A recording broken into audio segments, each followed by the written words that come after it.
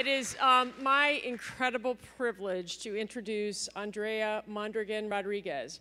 I met Andrea 5 years ago in a complete and total chance encounter in an elevator going to a Chicago Public Schools student government meeting where she was representing Juarez High School.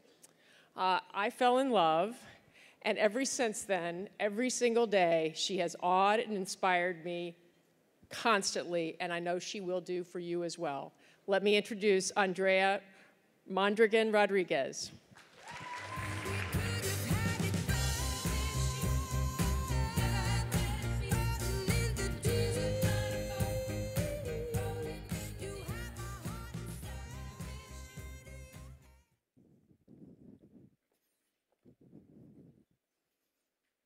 Good evening. I am Andrea Mondragon-Rodriguez, a junior at Denison University. I was brought to this country from Mexico City at 20 months old. I was raised by a wonderful mother who was willing to risk losing everything that was familiar to her and provided her with stability so that I could have better opportunities in life. She spoke little to no English, and as a single mother in a foreign land, things were hard. Our early years in Chicago were spent moving around a lot, and with my mom working late-night factory shifts to make ends meet, she wasn't home a lot, so I had many caretakers, which left me feeling like I didn't have a home or a community to call my own. That is until we moved to Pilsen, which is in the heart of urban Chicago, when I was 14. I started to have hope for the first time because I found a community that made me believe like I was finally home. I am proud to call Pilsen home because of its rich Latino culture and inspiring people that make you believe and strive to do your very best. As a DACA dreamer, mapping out my future has not been an easy task. My mother instilled in me that getting a good education was key to having a successful life. I graduated from Benito Juarez Community Academy, where I was involved in extracurricular activities and academic clubs while maintaining a 4.0 GPA.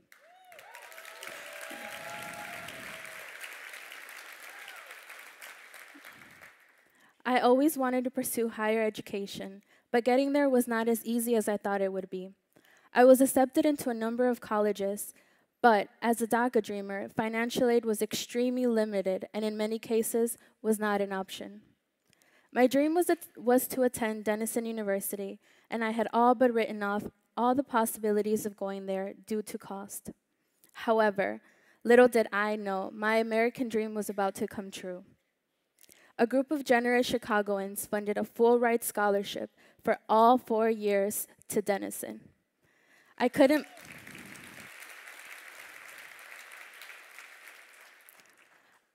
believe it then, and some days I still don't believe it. But I am thriving, and it's real, and it continues to challenge me in ways that I didn't know were possible. I keep rising to the occasion. As a freshman at Denison, I had not yet found my voice and wasn't sure of where my path and place would be. One of my first projects was to have Denison declared a sanctuary school. I met with Dr. Adam Weinberg, president of Denison, to discuss this. During the meeting, I discovered I was the first and only DACA student ever enrolled at Denison.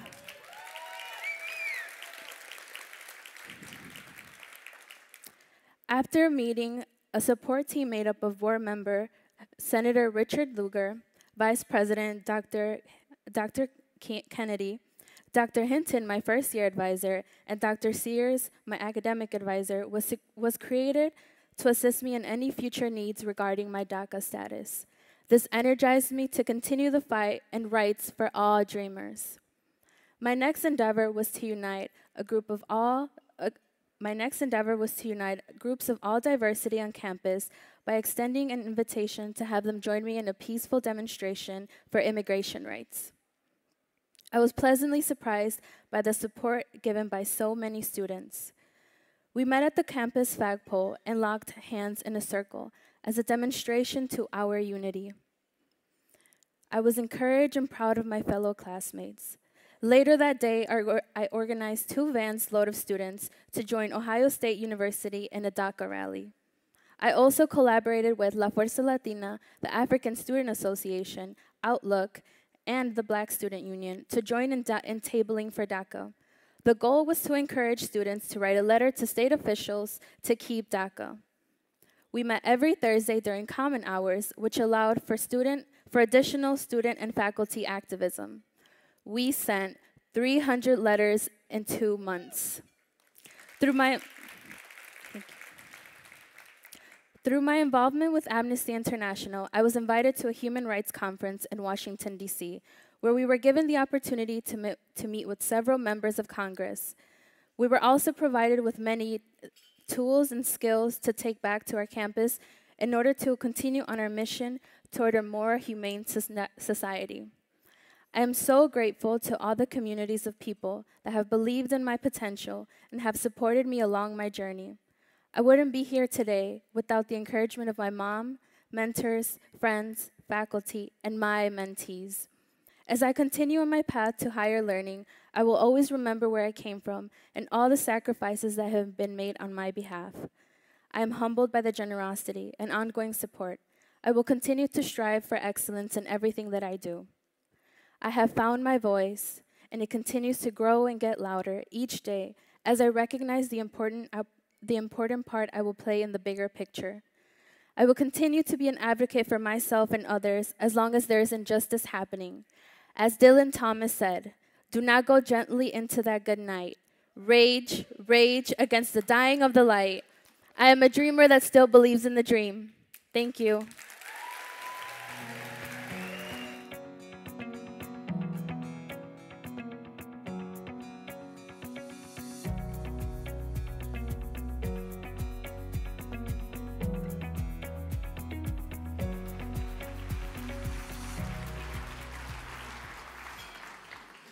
What an amazing standing ovation. I haven't even said anything yet. I'm Christopher Yanoff, the founder and president of Reality Changers, and I knew I had a tough act to follow. So here's my story. Actually, there's 3. In the heart of central Mexico, there's an intersection that has existed for decades. This intersection where 2 dirt roads come together. Their names, Calle Loma de la Esperanza and Calle Ilusión. We've arrived at the intersection of illusion and hope. Near this intersection lives Nazario, where he rides his little motorbike 30 minutes on a dirt road, each way to school and back, with his little sister clutching on to her backpack for dear life, as they make education a top priority in their lives. They don't have much else. In fact, a couple summers ago, Nazario just had 1 shirt, 1 pair of pants, and the same shoes that he wore every single day to school. Nearby, in this state of Guanajuato, lives his friend Christian. And Christian's father has worked at the same shoe factory that Guanajuato is famous for over 30 years, until his body could no longer work. So they brought the shoe materials to his home, where he sits for 12 to 16 hours every day, putting together the shoes that may be on your feet right now. Well, as we get closer to this intersection of illusion and hope, one must make a decision. And Nazario and Christian decided to further their education. And so through a partnership with Reality Changers and Central Fox, we were able to send dozens of students to UC San Diego for the last 2 years. They spent 3 weeks living on campus, living in college dorms, and actually earning college credit before they finished high school in Mexico. In 2001, I started Reality Changers with just $300 after working with gang members for 5 years and having no results. Decided to stop talking about drugs or gangs and all the negatives out there. That's like telling a kid on a tightrope, hey, don't look down. Instead, we decided to help them focus on accomplishing their goals on the other side of that tightrope and become a first-generation college student. Now, 17 years later, that $300 of seed money has turned into over $100 million in scholarships for low-income youth here in San Diego.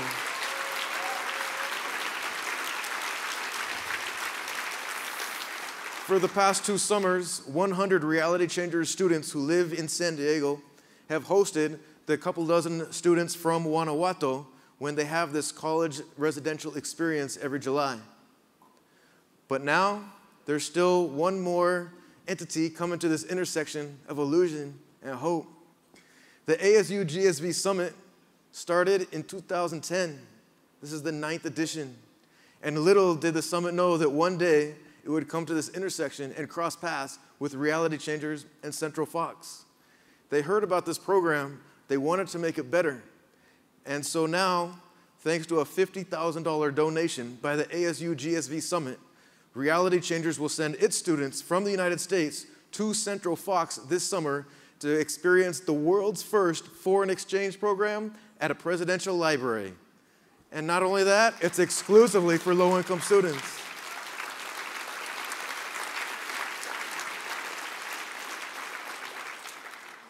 At the end of our talk, we'll share with you how you can continue to support this amazing program, this cross-border experience, and no longer just talk words, but actually take action. But first, we have somebody really important to introduce. Are you ready? Yes. Are you say born ready if you're ready, so I know for sure. Are you ready for the most exciting speaker of tonight? Yes. Did I hear born ready? All right, great. Ladies and gentlemen, please welcome the person who made this partnership between Central Fox, Reality Changers, and the ASU GSV Summit possible, the 55th President of Mexico, Vicente Fox.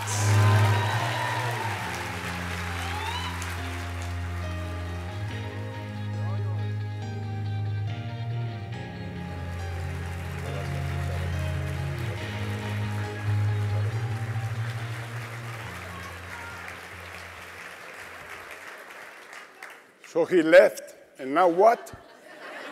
What are we going to do? Thank you for having invited me here. They asked me, Arriba Guanajuato, Arriba Guanajuato. They asked me to share some thoughts and ideas with you on this constructive dialogue.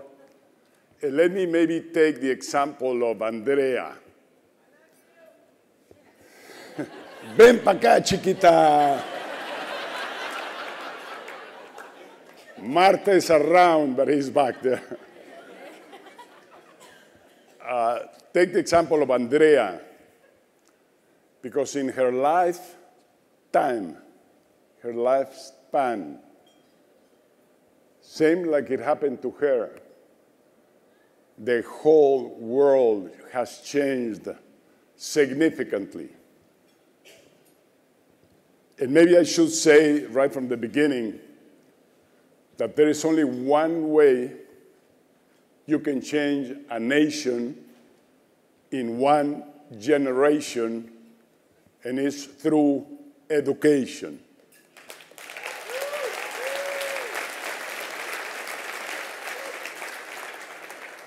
And this is what happened to her. Today, half Mexican on her blood, half American on her roots and her feeling and her culture that he has been nourished with here. The same is my case. I'm half Mexican, I'm half American. Because my grandfather was born in Cincinnati, Ohio. And back in 1895, he came down to Mexico as a migrant without a penny in his pocket, looking for his American dream. And he found that dream down in the state of Guanajuato at Rancho San Cristobal, and we've been there for 5 generations. So he accomplished his American dream. The dream of all Americans that we live in this continent. And the dream that will never die, the dream of freedom, of opportunities, cannot fade away on the night. It must stay alive because it's is an aspiration of all of us. We have very iconic dates. For instance, many people claim that 2008 was a turnover in the world. It was a change of paradigm.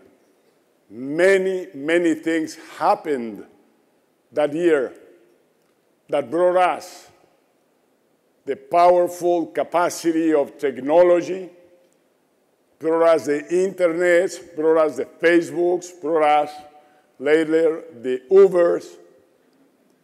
And this world has accomplished things that we had never dreamed about. We have expanded our lives by more than 12 years that we have today as a gift of reason, science, humanism, the Enlightenment. We all have a much better quality of life. We all have much more opportunities to be in school and to have health. We all in the world, including Africa, Latin America, have progressed significantly, incredibly. Throughout the lifespan of Andrea is the lifespan of NAFTA, for instance, that we created, that powerful tool that has increased the competitiveness of this block of 3 nations that we call North America.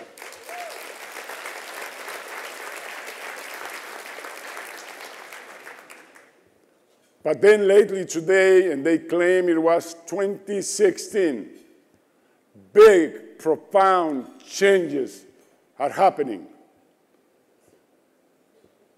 Nationalism, isolationism, breaking blocks of nations,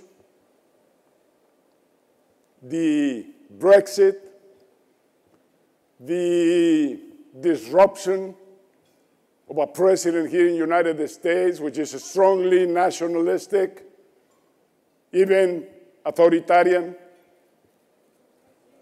the building of walls,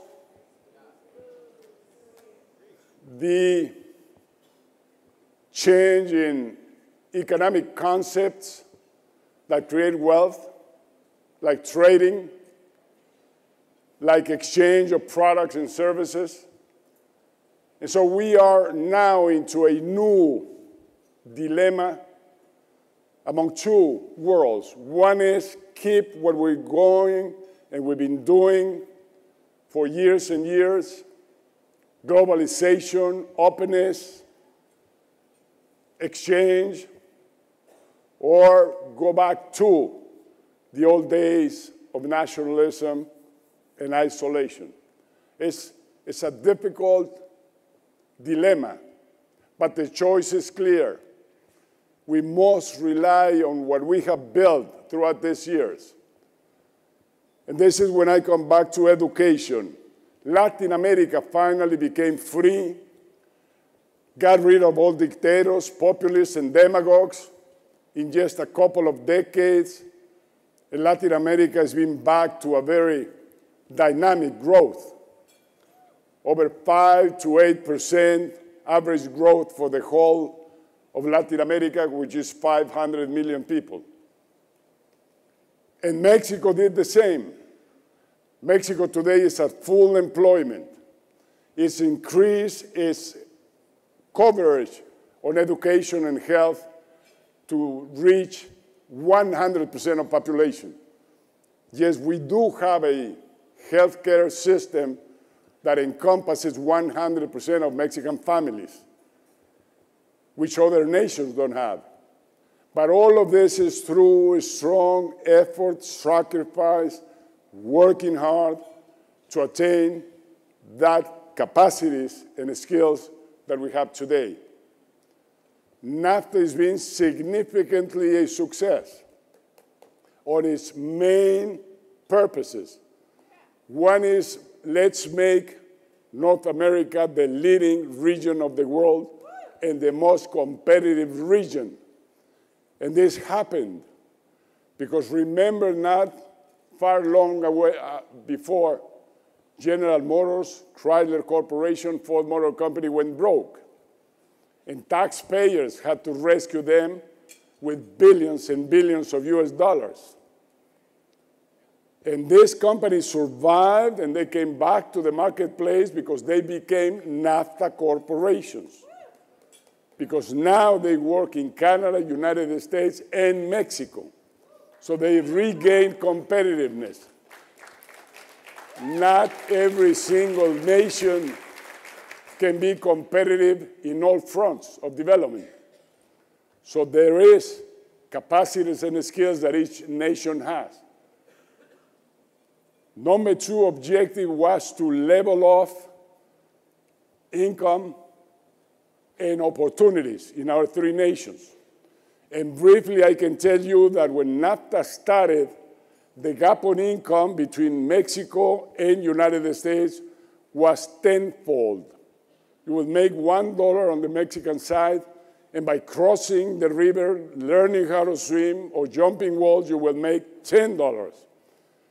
Who of you would not go for that powerful incentive of increasing your income tenfold? So it's an economic issue what we have on the border. But what happened 25 years after one generation, the lifespan of Andrea, is that gap reduced to half of what it was. So now the difference is 5 to 1.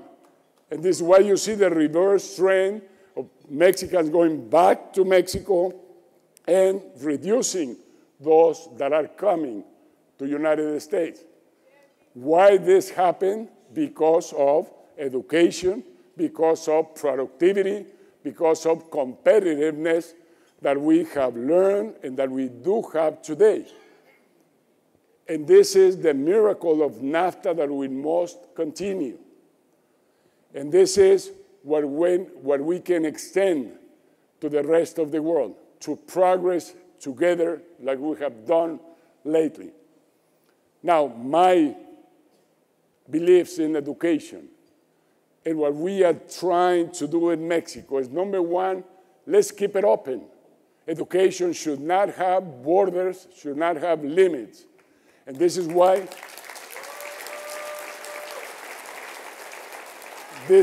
we came with this exchange between San Diego University, the great organization and team that Chris has got of Reality Changers, and Centro Fox, the first presidential library outside of United States.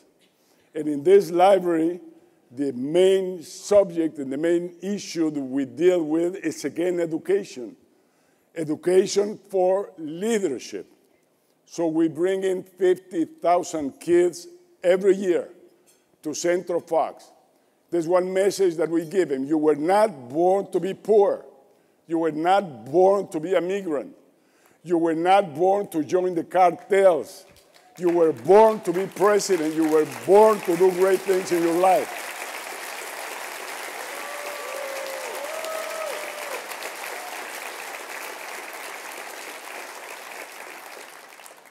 And this is what we must do everywhere, to work on that. And what better example than this nation that has led the world in the last decades. This leading nation that has shown the way to go to the rest of the world. When you elect a president here in the United States, you're electing the leader of the world. That's why we participate so much. That's why we have a strong interest in what is going and happening here. I cannot imagine this nation renouncing to its leadership in the world. Because when you leave an empty space on leadership, somebody will come and fill it up. And that's already happening.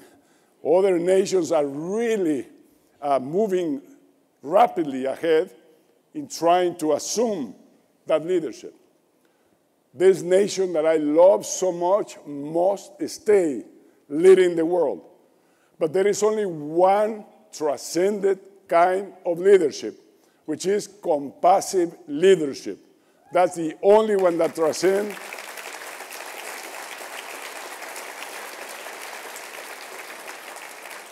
That's the only one that brings joy and happiness to those leaders that are on the arena building this great world that we will see on this 21st century.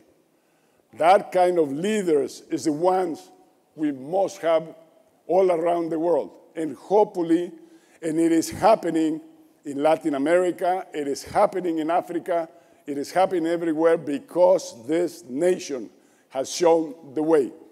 So this nation cannot withdraw, cannot isolate, cannot build walls, because there is too many human beings that are going to be suffering because of that.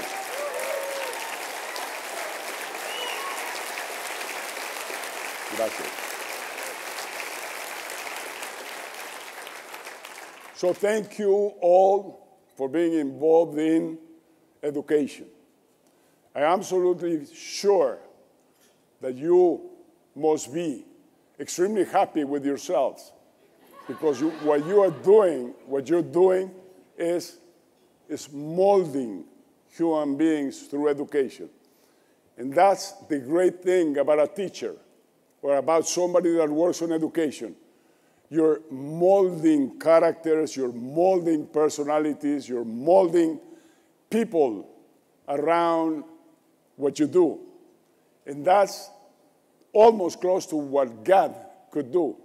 Is, to me, the best aspiration of a human being would be being for others, doing for others, molding others. So you are transmitting your personality, your capacities, your skills, your heart, your soul to all those other human beings. So I love you, guys. Keep going. Chris is back. President Vicente Fox. Take a seat. Gracias. Muchas gracias. Muchas gracias. Gracias. Muchas gracias.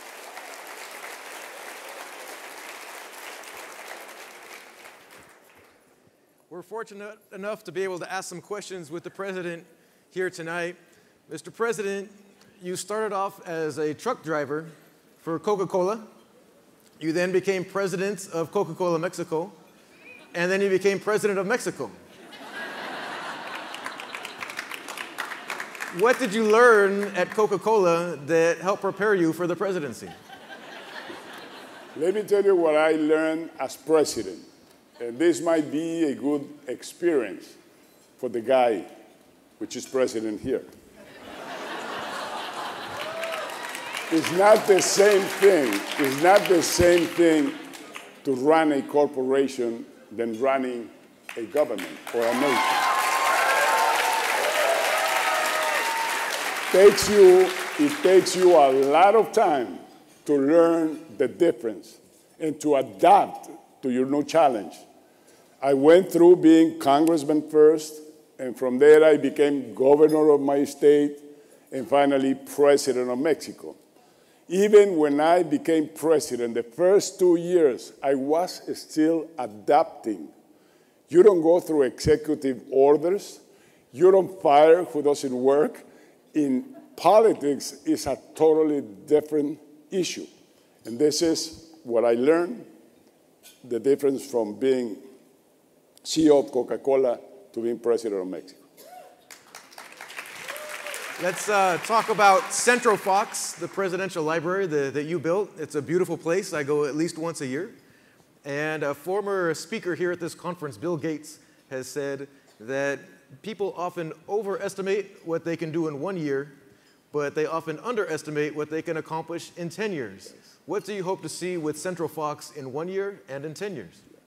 Great thought from Bill Gates.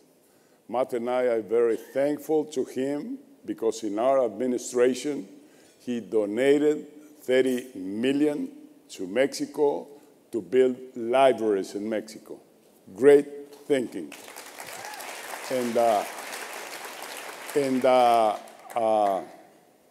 what we know about this library in 10 years is that there is no limit to what you can do. For instance, we started with a few visitors a year. Today, we have overpassed 200,000 visitors.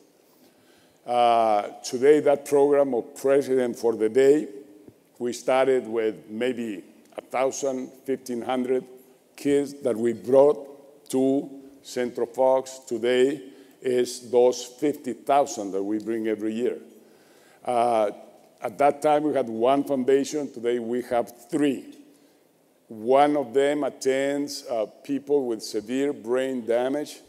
We attend 240 of them, and now we're building and expanding to attend over 500 of them.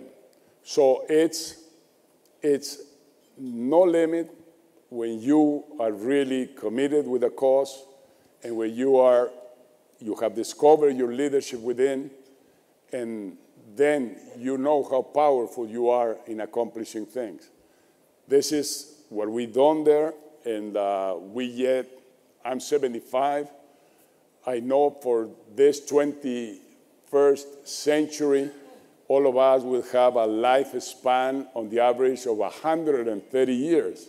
Just imagine, it's going to be boring. But we're going to have a chance to do much more than what we can do in 75 or 80 years that we have today. And this is real, and it will happen in this world. Central Fox is just a few minutes away from that intersection of illusion and hope. Now let's look more broadly at all of Latin America. What do countries like Brazil and Mexico need to do to build and attract talent so they become economic powerhouses? Okay, those are the 2 largest economies in Latin America and the 2 largest populated countries in Latin America. But the main problem yet in Latin America is twofold. We have fallen down into a series of increasing violence that is going beyond acceptable limits. And this is done and caused by drugs. And drugs that are consumed in this nation, and that Bolivia, Ecuador, Venezuela, and others produce, and they come through Mexico, and that's why we have this war on drugs in Mexico. That's a significant obstacle to our development. And number 2 would be corruption. Corruption is another tumor, another cancer that we have in Mexico, we have throughout Latin America, and that we must extirpate these 2 problems, corruption and violence. My answer to violence and drugs is legalizing. Legalizing will take away so much money from cartels. And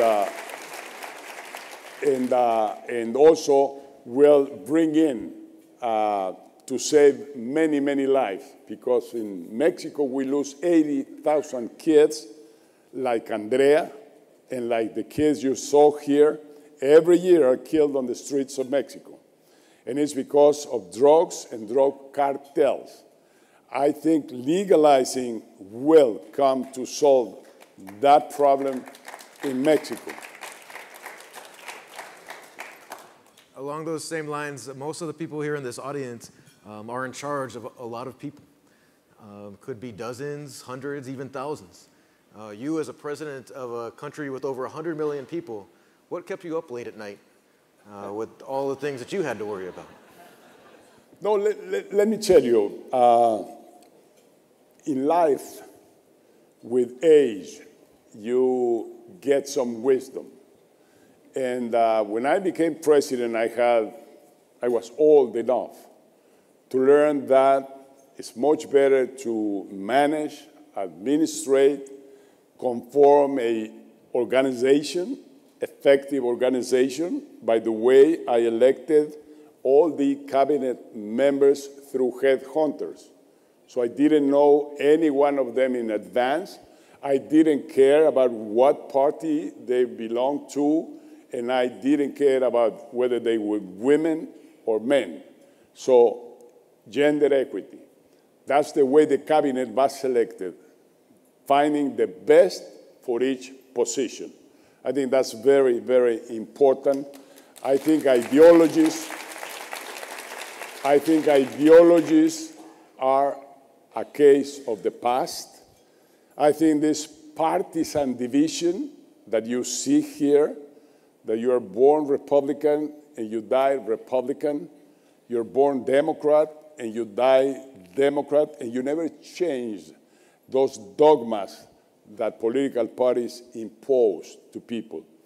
I love much more to keep my freedom to elect the men or the women that could be the best president or presidenta for my country, and not necessarily for my own party. Because what's going on here is the same thing around the world. This is not working. It's a permanent conflict of ideologies instead of working pragmatically to come up with solutions for people. And I think that is the most important thing. I'm sure Obama could have done much better as president if he didn't have all those negative conflicts with the other side. And same thing I would say today. I don't like Trump, I don't have to say it. And I don't like his stupid wall. But yet, if we work together, we accomplish much more than this divide that we're having almost everywhere in the world, not here, everywhere in the world, same thing. I'm sure a new way of democracy, freedom, conforming governments will soon be born, because what we have today has not delivered, and people is getting very tired of not seeing what they expect out of a government. Our last few moments here, I'd like to end with a segment called Final Words of Advice with President Vicente Fox. You mentioned wisdom in your last answer, and a lot of people look to you for wisdom. So if you could have some final words of advice for Joe, who wants to go to Central Fox, what would your advice be? No, really fast. I don't think I can give advice to nobody, really. I'm not prepared for that. But one I would think of. We must keep linked the vanguard, the successful vanguard, those who have the opportunities, the education, the money, the success, linked to the rear guard. Because if that link, that distance extends further, we're going to face problems. There are not going to be walls enough to hold that poor people that is running away from violence, is running away from hunger, is running away from problems. It's this world, like Dalai Lama said, belongs to humanity, not to one nation. It's our home, the home of 8 billion people. And then he said, and nations belong to their people, to their citizens, not to the president, not to the prime minister. And look at Venezuela. These guys, Chavez and Maduro, come in and take property of the nation. And they decide on their own the fate of that nation. And they decide what's good for citizens and what's not good for citizens. They intervene in our conscience and they impose behaviors. So that's last century's happenings, because, I mean, even churches, dogmas, do not have the right to impose people one belief or the other. That's why I end up with this enlightenment criteria.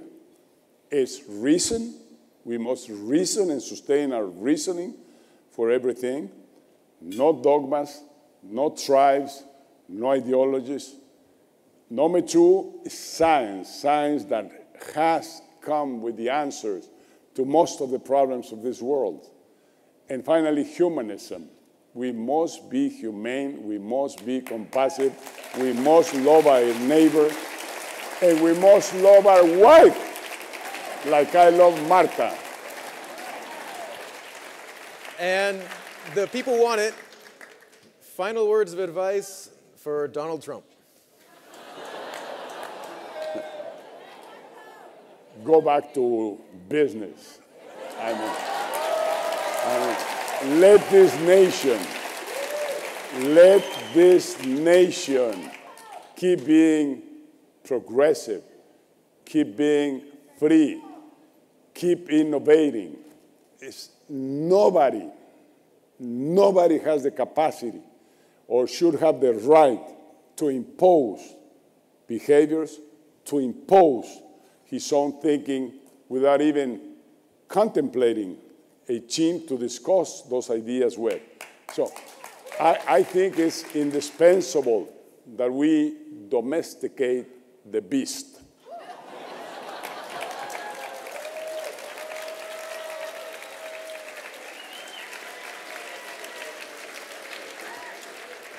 As we close, I just want to share one final story to have some good laughs, but also show how serious the moment is. Earlier this week, I heard the message from one of Reality Changer's former donors and heard about this partnership that we've put together and said, if you forgive me, you saw the response you got from this audience, but this particular donor said that he thinks that Vicente Fox should stay in his country and Reality Changers should stay in its own country. So that's a donation of $50,000 we're not going to get anymore. And they can keep it, I guess, at that point. So tonight, after dinner and after our great final speaker to close out, you'll be able to go out through these doors and you'll have a choice to choose the road of illusion and to continue down that path, or to choose the road of hope. I hope that you'll continue to support Reality Changers in this special partnership we have with Central Fox and the Summit, and support Reality Changers and support hope. Thank you very much. One more big round of applause for Vicente, Mr. President Fox.